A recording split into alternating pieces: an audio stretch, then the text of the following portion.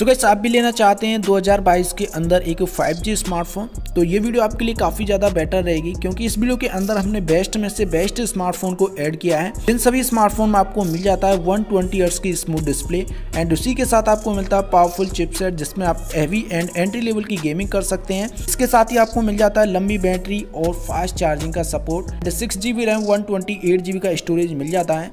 तो भाई, जितने भी स्मार्टफोन हमने इस वीडियो के अंदर ऐड किए हैं वो सभी रैंकिंग वाइज स्मार्टफोन है। यहाँ पे नंबर 4 से स्टार्ट करेंगे, धीरे धीरे नंबर 1 तक जाएंगे। तो आपके लिए कौन सा स्मार्टफोन बेस्ट रहेगा, तो पूरी जानकारी के लिए वीडियो को एंड तक जरूर देखना। वीडियो के लास्ट में हम बात करेंगे कि आपको कौन सा स्मार्टफोन बाय करना चाहिए और कौन सा स्मार्टफोन बाय नहीं करना चाहिए और क्यों ही स्मार्टफोन बाय करने चाहिए, तो वीडियो के एंड तक जरूर देखना। तो चलिए वीडियो को स्टार्ट करते हैं। सो गाइस, यहाँ पे आपका जो चौथे नंबर का स्मार्टफोन है वो है Oppo A53s 5G स्मार्टफोन है। तो गाइस, डिज़ाइन वगैरह यहाँ पे आपको काफ़ी अच्छी देखने को मिल जाती है। तो इसके फीचर्स के बारे में बात करते हैं तो 6.52 इंचेस की HD+ डिस्प्ले देखने को मिल जाती है, जो कि एक वाटर टॉप नॉच के साथ देखने को मिलती है एंड इसी के साथ आपको मिलता है नॉर्मल 60 हर्ट्ज का स्मूथ डिस्प्ले। एंड इसके अलावा इसकी बैटरी के बारे में बात करते हैं तो यहाँ पे आपको मिलती है 5000 mAh की बैटरी, जिसके साथ आपको नॉर्मल 10 वॉट की फास्ट चार्जिंग का सपोर्ट मिल जाता है। एंड अब इसके प्रोसेसर के बारे में बात करते हैं तो यहाँ पे आपको मिलता है Dimensity 700 वाला प्रोसेसर, जो कि एक 5G कनेक्टिविटी के साथ आता है। इसके साथ आपको 6 से 7 बैंड देखने को मिल जाते हैं। तो गाइस, यहाँ पे आप काफ़ी अच्छी एंड एंट्री लेवल की गेमिंग कर सकते हैं, जो कि जितने भी 5G चिपसेट हैं उनमें आप काफ़ी अच्छी तरीके से गेमिंग कर सकते हैं। परफॉर्मेंस के मामले में काफ़ी ज़्यादा बेटर स्मार्टफोन है। एंड इसके कैमरे के बारे में बात करते हैं तो यहाँ पे आपको बैक में ट्रिपल कैमरे का सेटअप है, जिसमें मेन कैमरा 13 मेगापिक्सल का है एंड 8 मेगापिक्सल का फ्रंट सेल्फी शूटर कैमरा मिल जाता है। तो भाई, इसके बैक कैमरे से आप 1080 में वीडियो रिकॉर्ड कर सकते हैं 30 FPS पे।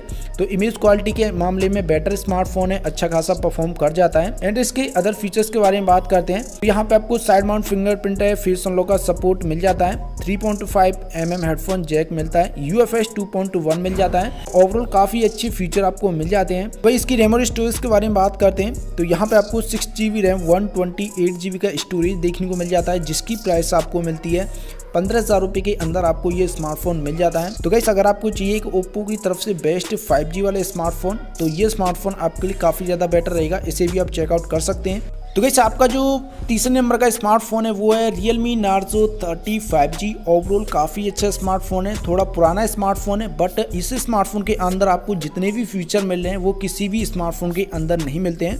तो आइए चलिए इसके फीचर्स के बारे में बात करते हैं। तो डिज़ाइन वगैरह यहाँ पे आपको अच्छी खासी देखने को मिल जाती है। इसके फीचर्स के बारे में बात करते हैं तो यहाँ पे आपको मिलता है side mount fingerprint, face unlock का सपोर्ट एंड ये स्मार्टफोन Android V11 पे रन करता है। तो भाई, इसकी डिस्प्ले के बारे में बात करते हैं तो 6.5 इंचेस की फुल HD+ डिस्प्ले मिल जाती है, जिसके साथ आपको मिलता है 90 हर्ट्ज का स्मूथ डिस्प्ले, जो कि एक पंचोल कटआउट के साथ देखने को मिलती है। तो भाई, डिस्प्ले के मामले में बेटर स्मार्टफोन है, यहाँ पे आपको 90 हर्ट्ज का स्मूथ डिस्प्ले, तो गेमिंग में काफ़ी ज़्यादा मजा आने वाला है।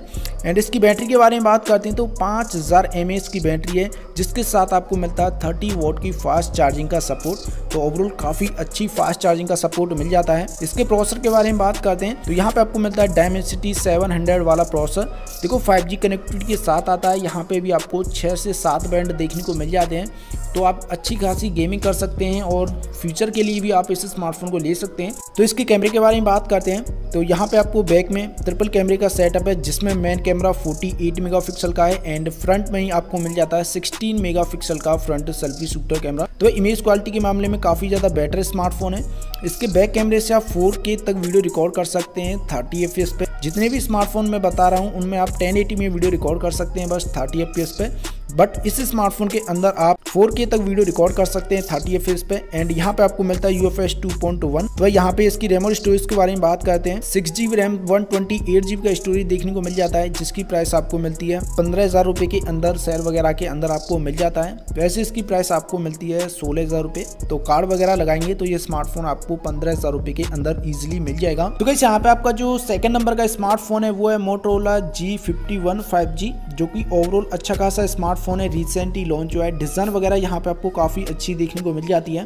तो गाइस, इसके फीचर्स के बारे में बात करते हैं तो यहाँ पे आपको साइड माउंट फिंगरप्रिंट मिल जाता है एंड फेस अनलॉक का सपोर्ट मिल जाता है, और इसके साथ आपको मिलता है 3.5mm का हेडफोन जैक। तो ओवरऑल यहाँ पे आपको अच्छे खासी फीचर मिल जाते हैं। तो इसकी डिस्प्ले के बारे में बात करते हैं 6.8 इंचेस की फुल HD+ डिस्प्ले देखने को मिल जाती है, जिसके साथ आपको मिलता है 120 हर्ट्ज का स्मूथ डिस्प्ले, जो कि एक पंच होल कटआउट के साथ देखने को मिल जाता है। तो प्राइस के अकॉर्डिंग यहाँ पे आपको 120 हर्ट्ज का स्मूथ डिस्प्ले मिल जाता है, जो कि किसी भी स्मार्टफोन के अंदर नहीं मिलता है, जो कि 5G स्मार्टफोन है।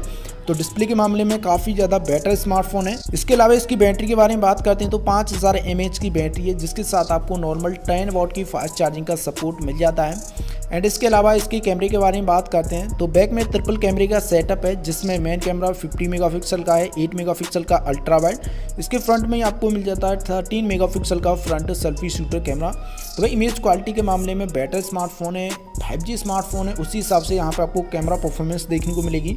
तो कैमरा के मामले में अच्छा स्मार्टफोन है, इतना अपर भी नहीं है और इतना बेकार भी नहीं है, तो कैमरा क्वालिटी बेटर है। इसके अलावा इसके प्रोसेसर के बारे में बात करते हैं तो यहाँ पे आपको मिलता है स्नैपड्रैगन का 480 प्लस वाला चिपसेट, जो कि एक 5G कनेक्टिविटी के साथ आता है। इसी के साथ आपको यहाँ पे मिल जाते हैं 12 बैंड्स यहाँ पे आपको मिल जाता है, यानी फीचर के लिए ये स्मार्टफोन आपके लिए परफेक्ट रहेगा। इसके अलावा यहाँ पे आपको थिंक शील्ड की प्रोटेक्शन देखने को मिल जाती है और ये स्मार्टफोन क्लीन एंड्रॉइड एक्सपीरियंस के साथ आपको मिल जाता है, जो कि काफ़ी अच्छी बात हो जाती है। हाइब्रिड सिम स्लॉट यहाँ पे आपको मिल जाता है। तो भाई काफ़ी अच्छा स्मार्टफोन है। अब इसकी रैम और स्टोरेज के बारे में बात करते हैं तो 4GB रैम 64GB का स्टोरेज है, जिसकी प्राइस आपको 15,000 रुपये मिलेगी। अगर आपको चाहिए कि non Chinese smartphone better smartphone हो तो इस स्मार्टफोन को आप चेकआउट कर सकते हैं। तो गाइस आपका जो पहले नंबर का स्मार्टफोन है वो है Redmi Note 11T 5G smartphone. तो भाई जो कि एक बेटर स्मार्टफोन है, डिज़ाइन वगैरह यहाँ पे आपको अच्छी खासी देखने को मिल जाती है। एंड ये स्मार्टफोन एंड्रॉइड V11 पर रन करता है, साइड माउंट फिंगरप्रिंट है, फेस अनलॉक का सपोर्ट मिल जाता है, 3.5mm हेडफोन जैक मिल जाता है। तो ओवरऑल काफ़ी अच्छे फीचर हैं। तो डिस्प्ले से स्टार्ट करते हैं 6.6 इंचेस की फुल HD प्ले डिस्प्ले, जिसके साथ ही आपको मिलता है 90 हर्ट्ज का smooth display punch hole cutout के साथ देखने को मिल जाता है। तो डिस्प्ले के मामले में बेटर स्मार्टफोन है, कलर वगैरह बेटर देखने को मिल जाते हैं।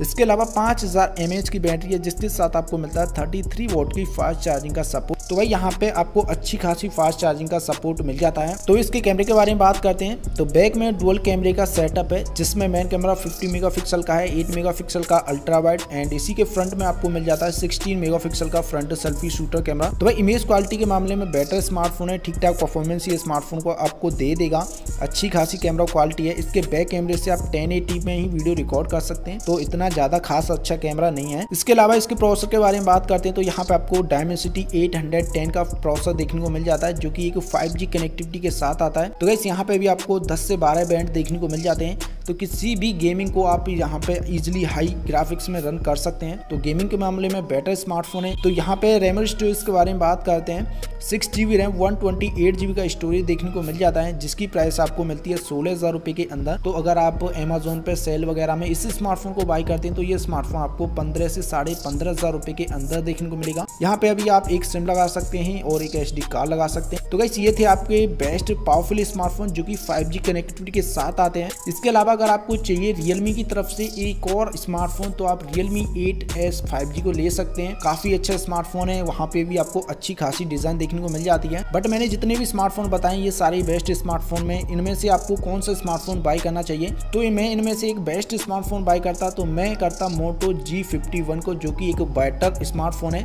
अगर आप अपना बजट बढ़ा सकते हैं 15,000 से ऊपर तो आप ले सकते हैं Redmi Note 11T 5G के साथ। तो यही दोनों स्मार्टफोन आप, तो इन दोनों ही स्मार्टफोन को आपको रिकमेंड करूंगा। तो आप इन दोनों ही स्मार्टफोन में से किसी भी स्मार्टफोन को ले सकते हैं। तो अगर वीडियो अच्छी लगी तो लाइक करना, चैनल को सब्सक्राइब कर देना। तो चलिए वीडियो को यहीं पे एंड करते हैं।